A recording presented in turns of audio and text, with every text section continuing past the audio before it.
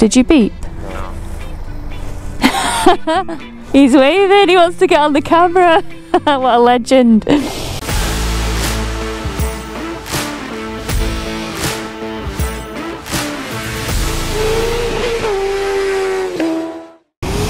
Hi guys, it's Usernamekate, welcome back to our channel. So today, something slightly unorthodox. I am on the back of Mike on the Seat Mo. Now, the Seat Mo is the car manufacturer Seat's electric scooter moped offering. As far as I'm aware, they're kind of the only car manufacturer that's kind of delved into providing an electric scooter. So we've been sent it to try, and that's exactly what we're doing. So the reason that I'm on the back of the scooter at the moment is because I'm suffering with labyrinthitis. It's a weird condition that affects the inner ear and makes you feel drunk from waking to going to bed. So driving is not advisable, and to be quite honest, I can't even walk in a straight line at the moment. So, you know, the world doesn't stop just when you're ill. Gotta get the content somehow, so we thought we'd switch it up a little. And Mike is chauffeuring me to Delft, where there's a nice cafe that does an all-day breakfast, and it's 15 miles away. This scooter has a reported range in eco mode of 85 miles, but with a more realistic range of 50 to 60 miles when ridden in the city and the sport modes. Did you beep? No. He's waving, he wants to get on the camera. What a legend. No, I should have reset the mileage. What? Should have reset the mileage. Well, what is it on now? 68. I think it's on 64. Okay. Well, we will have only... we'll have only done about 4 miles. Yeah. So... Oh!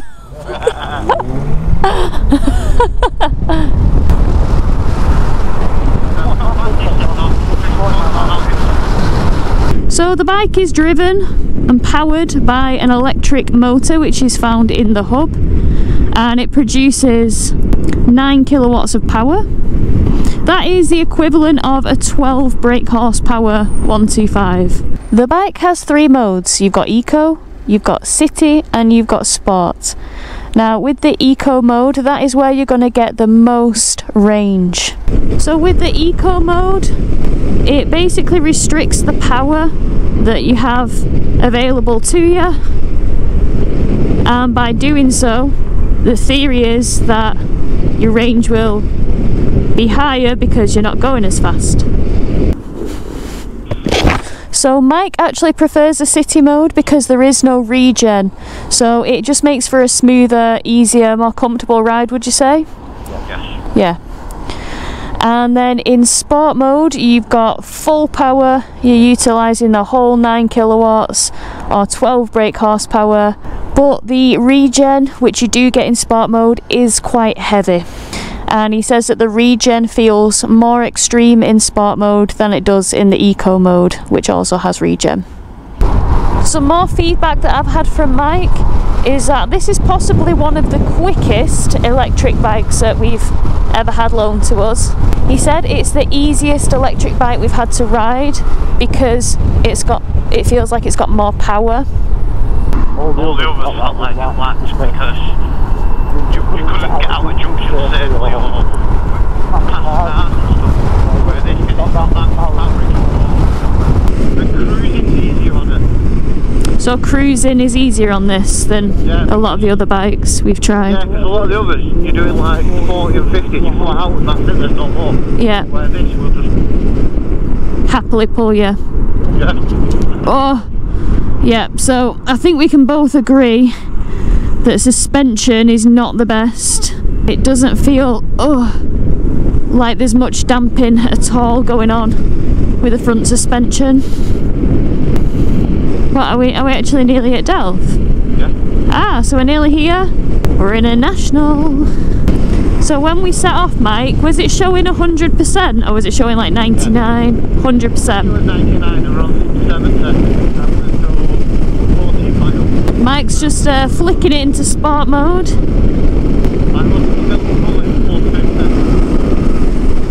And it's still pulling at plus 50. What do you reckon the top speed is if we get a straight? It's limited to 62. Ah.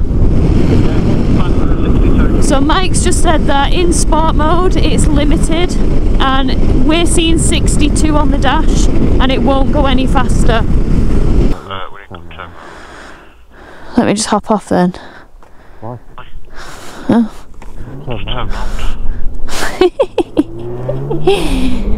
Oh, you made me laugh. We went the wrong way.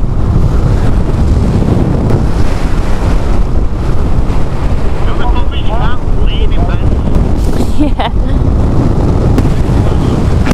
Having said that, Mike, I feel like this is mainly designed realistically for commuters and people that live in a city, not people that want to smash out top speed records on nationals. So just on them twisty lanes then, we literally just use 10% battery. Mike, how do you find the riding position? What? Quite comfortable. Quite comfortable. It does 52 inches more.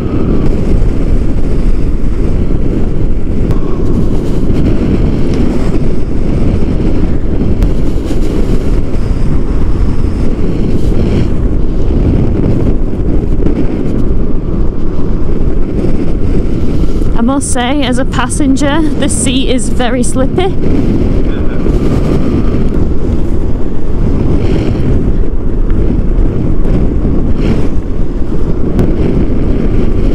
Whoa.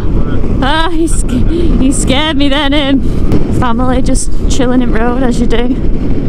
I suppose there's no footpath, but still.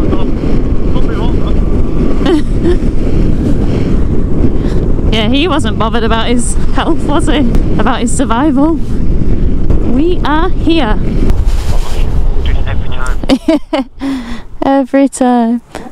Oh well, as long as oh, you could have used your reverse here, Mike.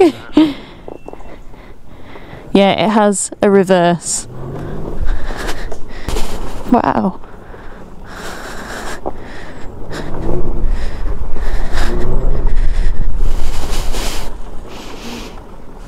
Wow, this is quite nice. I've never been here before. Woohoo! Right, Mike, before we switch it off, what's the switch it back on, what's the battery on? 58%. 58%.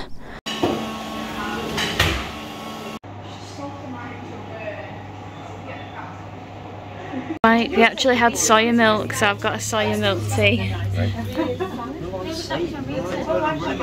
I end up putting it all over my face. Yeah, you end up with more in your beard, don't you? Oh, it looks so good. So I've just finished my breakfast and I can't believe I've never been here before. It's gorgeous. I'm going to put the location in the video description below, but just have a look at this.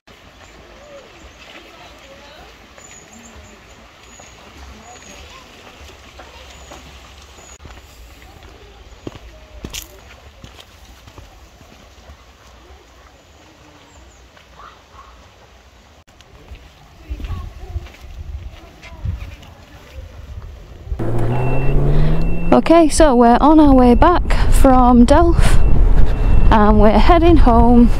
I was going to walk you around the Seat Mo whilst I was at Delft, but then the Mo kind of got surrounded by scuba divers. So I'll show you around the scooter from the back garden. Classic. We just overtook a caravan, so it's got overtaking capabilities. So on that stretch of country road then, we were in sport mode. Mike hit 61 miles an hour and now we're back in city mode and it's showing 44% battery. So from fully dead to fully charged, say it'll take about 6 to 8 hours to achieve that full charge. I've done my research on the Seat Mo. The rumour on the street is that for every 100 mile you cover on the Seat Mo, it's going to cost around £1. A bloody £1 for 100 miles. Now that is wild.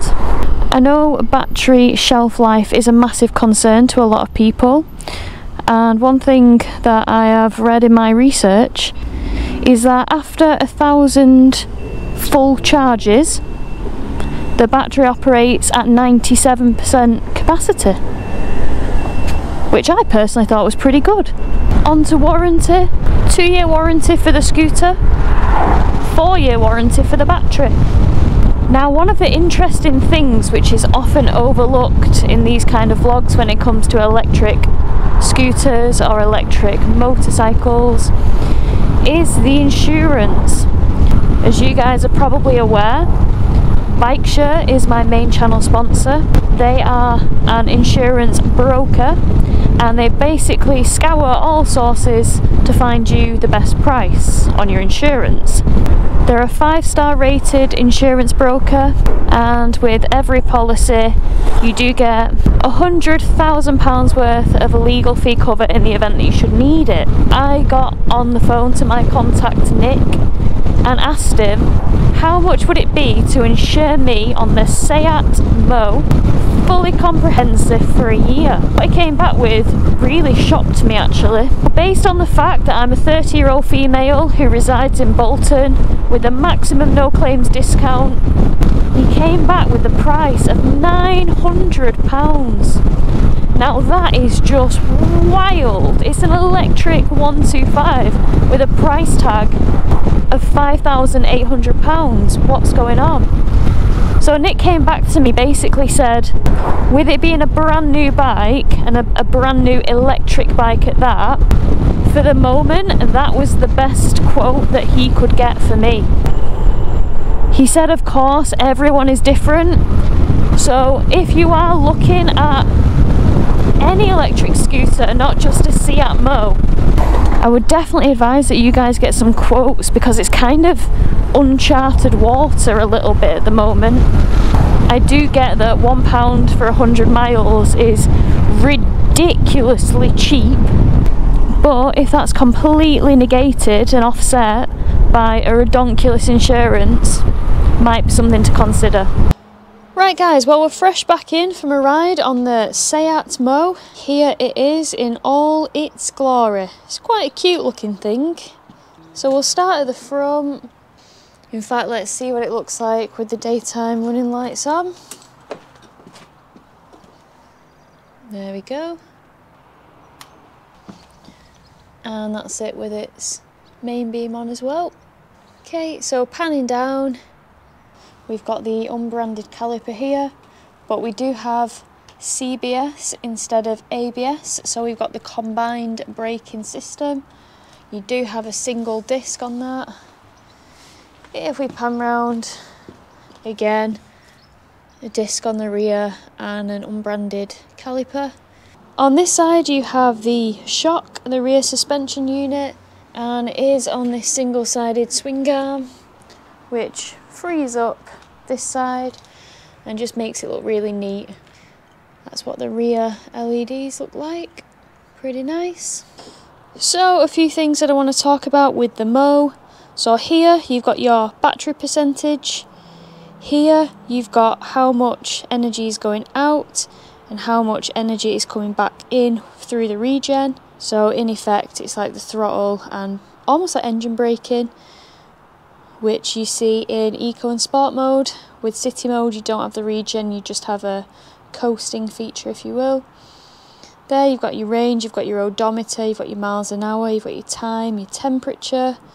On here you've got an info button, so if we press that at the bottom it just rotates through things.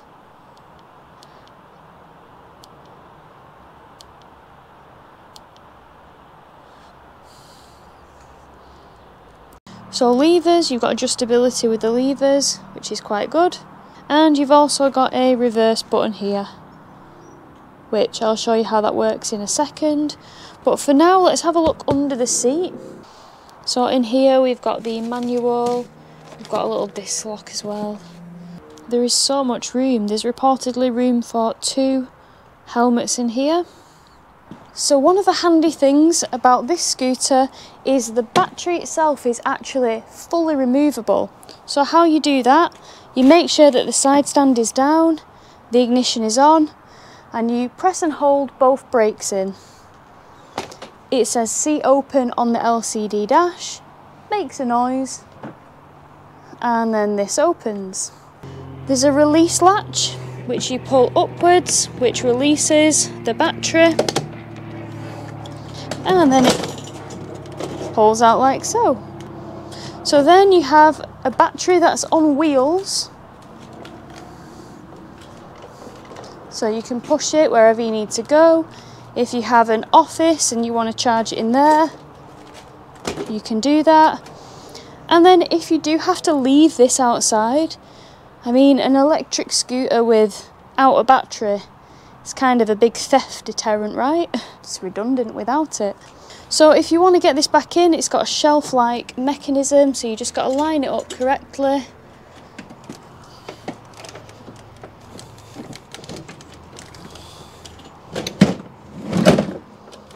And then in it goes. Bob that down, shut this, and you're good to go. It also has a reverse gear, so to show you that, what you would do, switch the bike into movement mode so that you can rev it and it will do something. You pull the left brake in and you press and hold mode. It beeps and says ready. Then you press the green reverse button. You have to press and hold it. It beeps like a dumper truck backing up, and then you just use your throttle, just like so. Then if you want to go forward, you simply release. There's a D on the dash for drive, and off you go. So what do you guys think of the Seat Mo?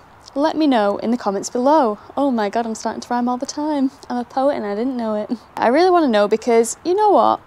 It's one of the fastest electric scooters that are comparable with a 125 that we've ridden, or that Mike's ridden. I haven't really got to give it a good run yet because everything's spinning. The components, everything seems robust, nothing seems rattly. There's, you know, not much noise from it with plastic bits clunking and stuff like that. Sport mode and city mode are pretty rapid. It looks nice, it's aesthetically pleasing, I think it looks pretty cute. There are accessories available for it, like a phone holder right in the centre of the handlebar setup.